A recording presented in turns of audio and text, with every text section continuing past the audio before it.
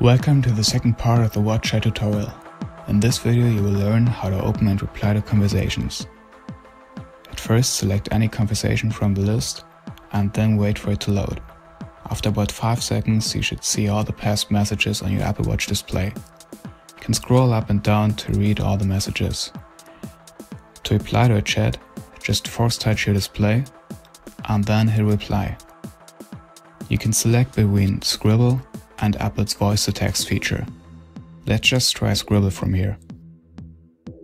I'll just draw some random letters and Apple will automatically convert that to readable text. Hit done and then wait a couple of seconds. This might take up to 10 seconds. On the iPhone you can see that we just sent the message. On the Apple Watch it's going to take another 5 seconds and you will see the message appearing right there. Thanks for watching.